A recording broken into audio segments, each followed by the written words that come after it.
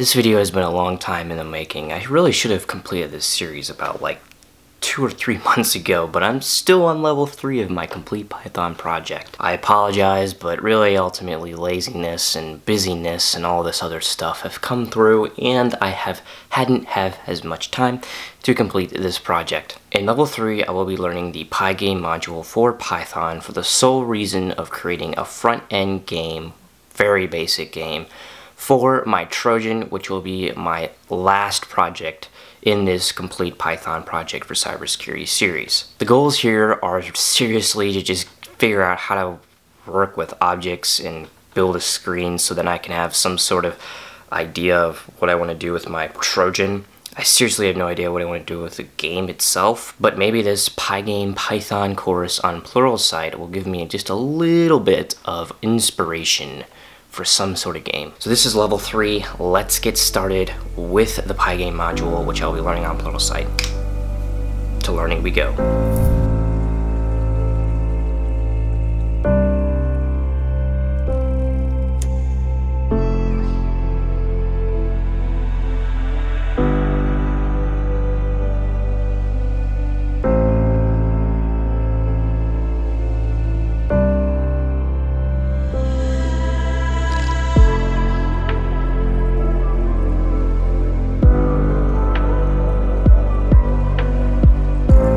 Okay, so I have about halfway through this Pygame module, and I have a little bit of a screen done, or a little game that's kind of in the making that this author is doing. And I have to somehow find out a way that I'm going to be able to do this by myself, which is a little confusing because I'm not gonna lie, the classes and all of this stuff, putting this together, is a bit confusing. But I shall progress through the game, and I'll show you the game that we're creating once done.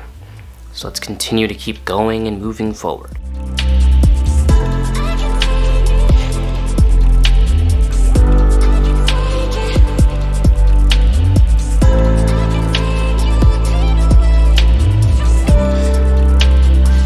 I'm more than halfway through the Pygame module, and there is something I'm very confused on and how this author is structuring the game. I'm sure it makes sense to somebody who's done this before, but I don't really make games. I'm just making them for fun. If we transition to the computer here, this is like how many files we have, and it's not a big deal, but what I'm really not understanding is the whole structure, like why you have to create all of these different files to do different things. I guess it's for organization purposes, but it makes the game super confusing to me. And to add on to that, if we go to something like Breakout, and there's just a whole bunch of stuff, I guess you could say, that I just don't really, and I'm not really getting it. He goes really quick in terms of how he's doing it, which I don't necessarily love, but it's what I have to go through. So I'm going to continue to work through this Pygame module, hopefully get this done, so then we can finally build a Trojan, which I'm probably going to have to use StackOverFlow for anyway, so doesn't really matter, but we'll get the game logistics down at least, kind of, maybe. I don't know.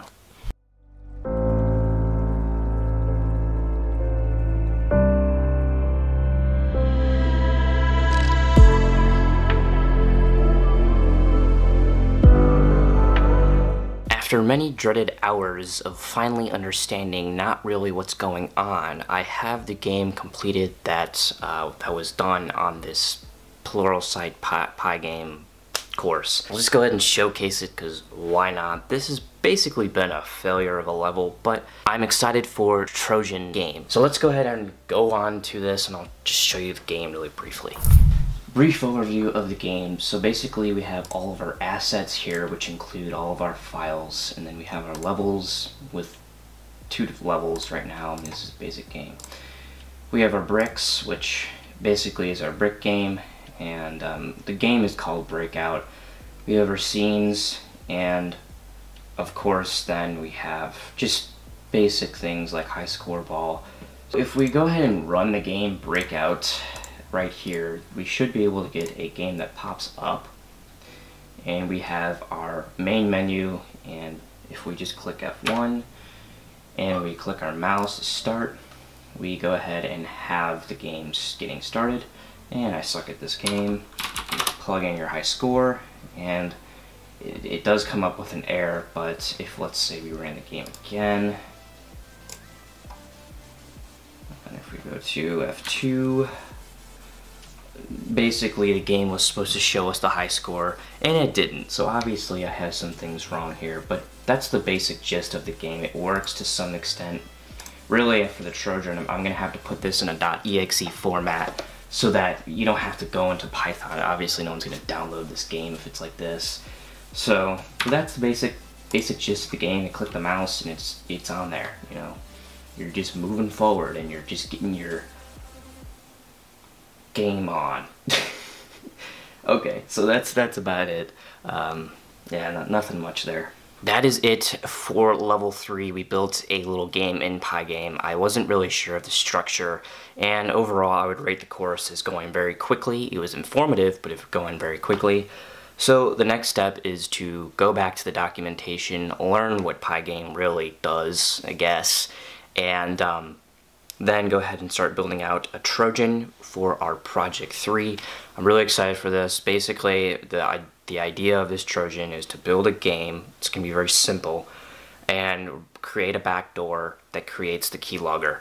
And with all 3 of those, we have our Trojan. So stay tuned for the project 3, the final of this series. And that is it for today's video. If you've enjoyed this, please consider subscribing. That is it, and see you in the next level, or project.